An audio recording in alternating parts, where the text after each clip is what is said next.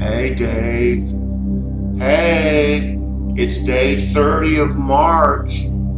Still no sign of you across that condo, across Lyndy's condo in the rented home that you said you were going to rent and harass her from. Where are you, Dave? It's day 30 and no epic footage whatsoever.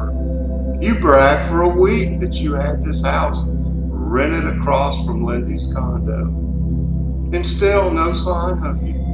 So that means all you did to the people was lie. Yes, you lied to the people, made up some fantasy story in your head like you normally do. Yes, like the story that a man with a tumor is going after Elbow and Bergs with a shotgun. Yeah, how cute. And you think it's funny. You make up these fantasy stories and you find your fantasy stories funny. How a man's gonna walk up to Bergs' house and act like he has something he needs to sign. And then when Bergs opens the door, he's gonna get shot in the face with a shotgun.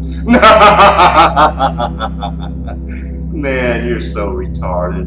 But you got fantasy stories like most of your life is just nothing but lies and fantasies. Just like getting the rental home across from Lyndy. It's much like your lie about your 1,000-acre farm, your new truck.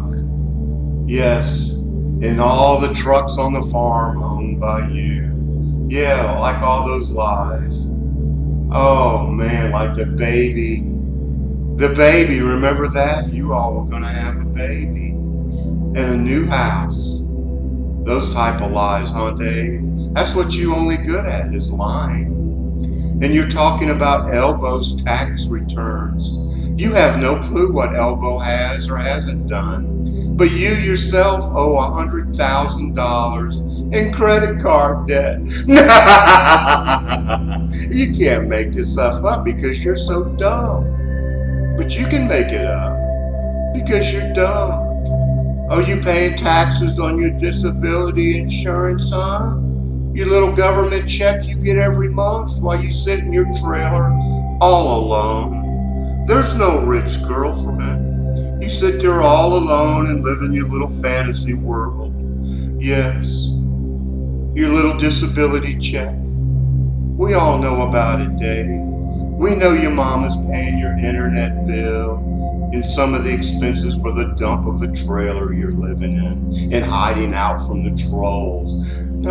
Like all your lies about having lung cancer and a new class A RV that you got busted out on. You always getting busted out. Why are you so worried about Elbow and his taxes and his money? He seems to be doing a lot better than you. Elbow has a paid-for home on wheels. You're in a dumpy trailer that Mama has to help pay for. What cancer do you have this month? What cancer do you have for April? You already had lung cancer, mouth cancer, liver cancer. What new cancers are there you can come up with to make the people feel sorry for you? I love it when you told everybody you had $40,000 sitting in the bank. You don't even have a checking account, I bet. You're so dumb. You're so dumb. But that's what we like about you, is the lies make you a LulzClown. And adding dumb on top of it makes you even a better LulzClown. But get up a new lie, like the streaming house that you were going to bring people to. And you told them a couple of weeks ago you had to cancel because of the virus. You don't have money for jack shit. Yes, your wife ran off with the money. She earned all the income, not you. How can you earn any income when you sit at home for 20 years and lied about getting disability so that you could get on it? So that you could get on it and get your little government check. Oh, you're so funny, but so pathetic. I'm gonna let you go, Dave. But come up with a new one for April. You've already gone through 2 streaming houses you never showed up at. All this expensive camera equipment. What woman are you going to harass in the month of April, Dave? Because that's the only thing you do, is harass women, make up fantasy stories about your life, and talk about a man with a brain tumor is going to kill Elbow and Bergs. Do you think Bergs is that dumb? Do you realize Bergs has a college degree and you didn't even get out of high school? That's because you're dumb. You're dumb. But I'm going to let you go, Dave.